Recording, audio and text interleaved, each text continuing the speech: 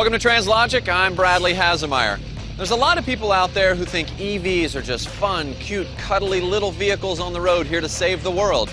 And in some instances, they're right. But in this instance, they're wrong. Introducing the Bremach T-Rex. And this one's electric.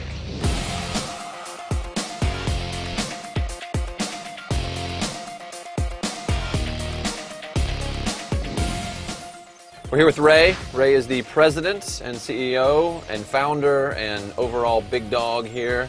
Right now we are in the electric version of the Bremach, but there's actually three versions. You guys have a compressed natural gas.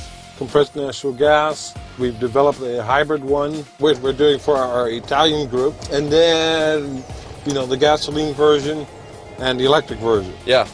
Now, you guys have done some really unique engineering on this vehicle, specifically with the motor. Tell me a little bit about what's going on there. Basically what we've done, we ran a low voltage system.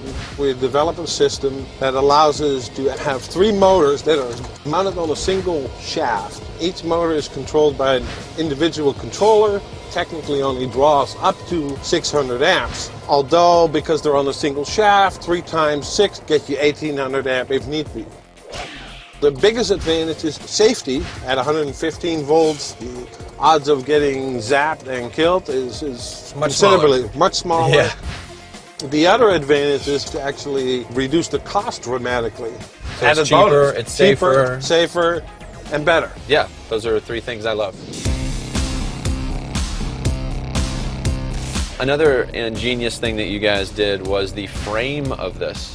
Right, a lot of trucks use kind of a C frame, a C-channel right? frame. In this particular case, it's actually a round tube on top of a square tube. It's extremely strong. The truck itself is capable of carrying 4.5 tons. It's got its own transfer case. The original body was designed by the same guy that designed the Bugatti EB1. It's probably worth noting at this point how much we're jumping back and forth. The suspension is much stiffer than it normally would be. Right. If there was a load on the back, then it would smooth things out. It would smooth it out with weight. You got Brembo brakes, which you would find on higher-end European sports cars. There is a system in the back that, as there's more load capacity on it, it changes the brake bias from front to back. So the brakes know, oh, there's a lot more weight in the back. Correct. We shouldn't just squeeze up one set of brakes and flip the car. Correct. You didn't get your start doing this. You actually had these little, like, Escalade and Hummer golf carts. Correct. Do you think you're ever going to work on something maybe in the middle? No. Is there a middle ground? No, there really isn't a middle ground. For you. I'll tell you why. There's a good reason for it. Okay.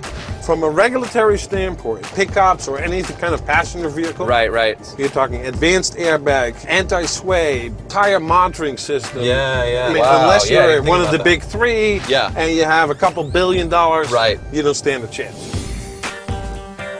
Who do you market this to? I mean, who's going to use this vehicle?